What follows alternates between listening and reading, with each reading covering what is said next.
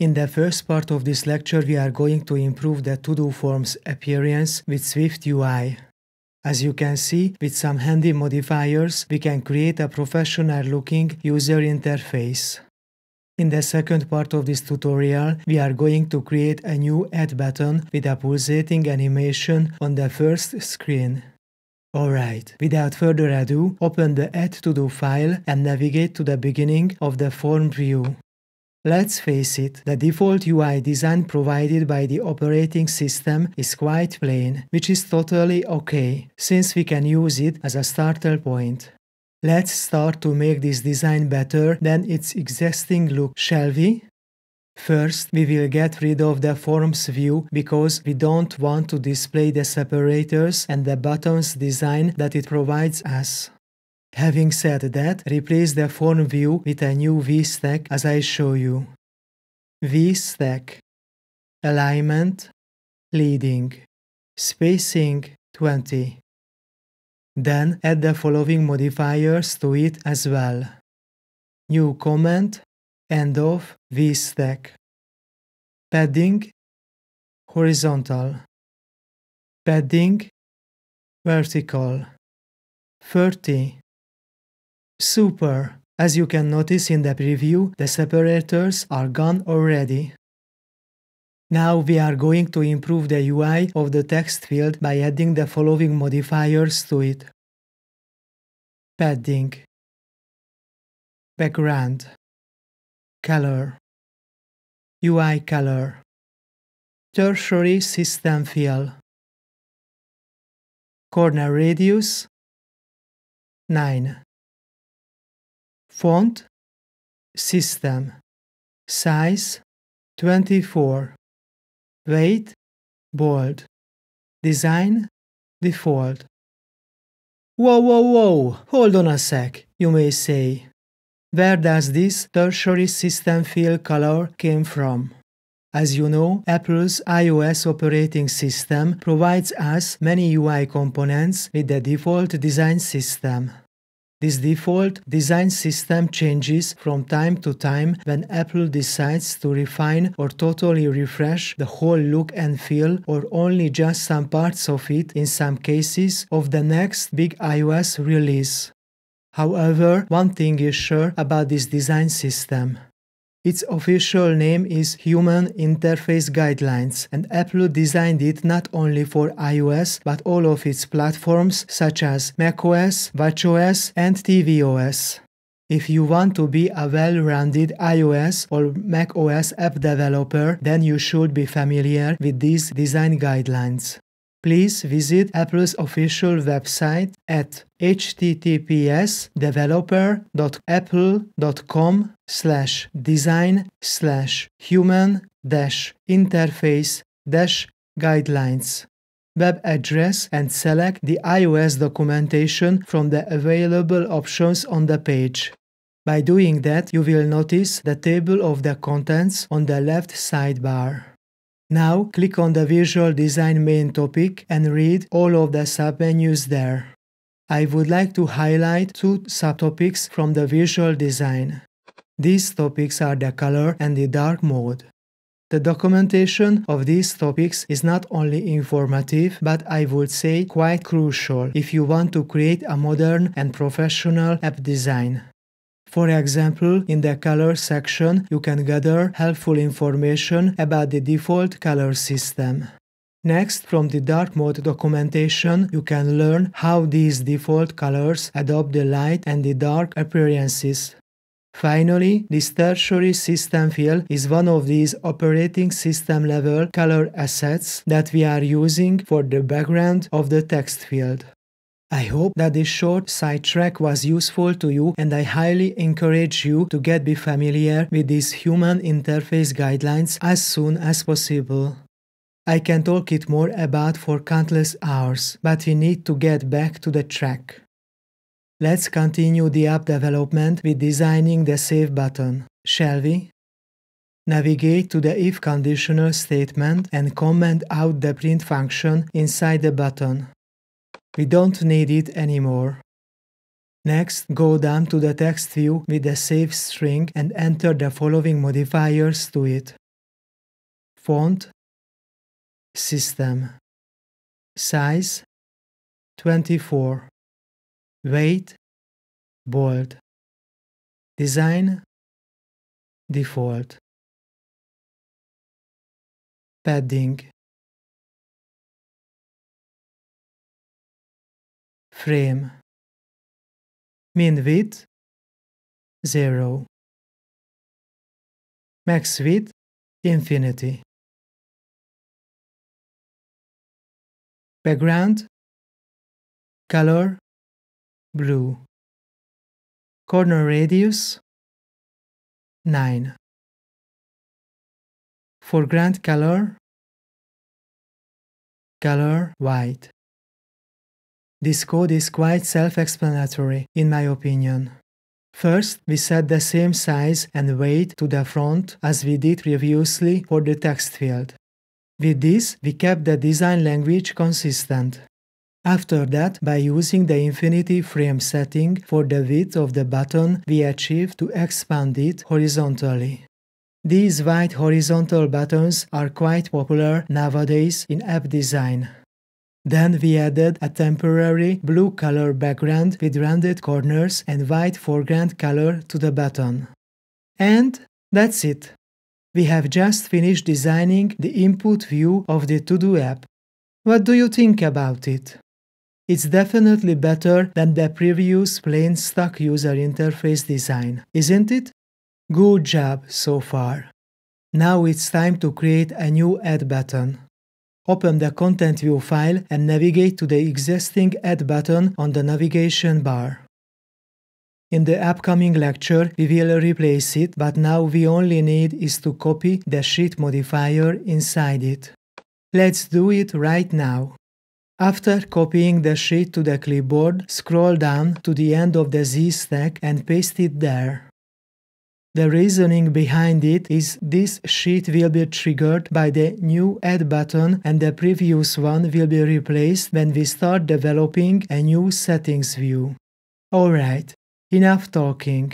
Let's get down to the business. First, let's create a new overlay for the new Add button. Overlay. This will align the button to the bottom right corner on the screen. Next, we need to create the actual button inside this overlay modifier. Enter the following code. Button. Action. Self. Showing Add To-Do view. Toggle. Image. System name. Plus.circle.fill. Resizable. Scale to fit. Background. Circle. Fill. Color. Color base. Frame. Width 48. Height 48. Alignment center. Super, not bad at all. Did you notice that background with a circle shape inside it? We need this one because the plus sign in the symbol is cut out from the shape. The color of this circle always adapts to the light and the dark appearances accordingly. With these tiny details, our Add button looks much better now. But before we align this button to the corner, then we need to embed it into a new Z stack since the final button consists of two parts. Let's create a new V stack and rename it to Z stack as I show you. Z stack. New comment, end of Z stack. Now we are able to align this container to the corner with the following parameter to the overlay. Comma, alignment, bottom trailing. As you notice, this will align the Z stack container to the bottom right on the screen above the safe area. The only thing we need to do is to add some paddings to it. Enter. Padding. Bottom 15. padding, trailing, 15. Great! The design of the button gets better and better. It's time to finish it by adding a group of circles below it that we are going to animate shortly after. Let's create a new group with 2 circles in the Z stack. Group, circle, fill, color, blue, opacity, 0.2, frame, width, 68, height, 68, alignment, center, circle, fill, color, blue, opacity, 0.15, frame, width, 88, height, 88, alignment, center. As you might notice, each circle below the add symbol is slightly bigger than the other one. The transparent background is a perfect match for the pulsating animation that we are going to develop right now. Because we always need to store the state of the animation, therefore go back to the top of the file and let's create a new property for it.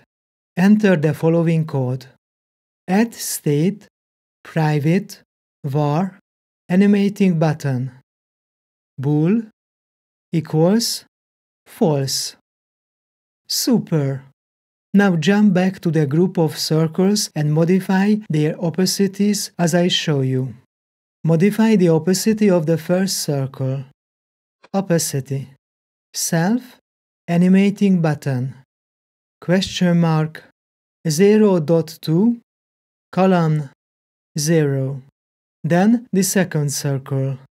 Opacity, self, animating button, question mark, 0.15, column, 0. Great! This will change the opacity value of the circles from total transparency to their original values. Next, we are going to add a new scale effect to these circles as well.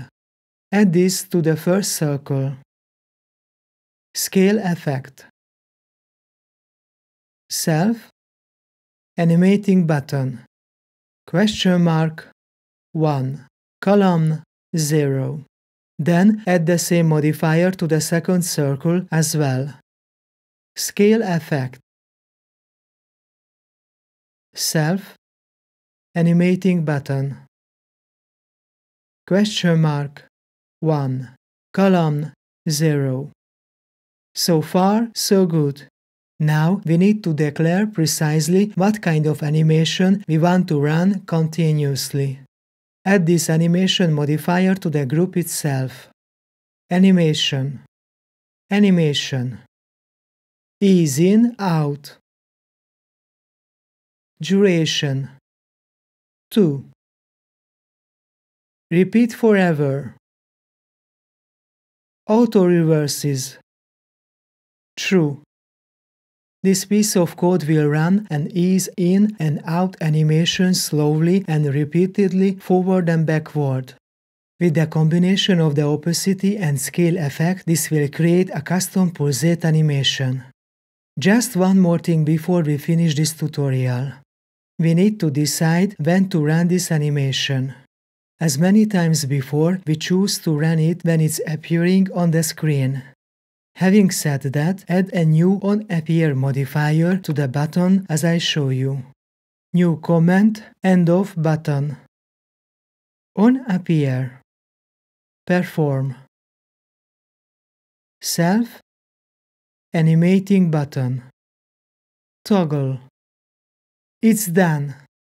I am pretty sure that you are already eager to test this Todo app on your device or in the simulator. Let's do it together. Build and run the project. And there it is. After the launch screen, there is our newly created and animated Add New Task button on the first screen. Its main goal is to grab the user's attention to it. What about the input form? It's quite impressive, isn't it? Do you like it? I hope so. We can input new tasks in the well-designed text field and save them with the horizontally flexible button to the local storage using core data. Now let's test the Todo app in the dark mode as well. Go back to Xcode and click on the Environment Overrides button at the bottom of the editor.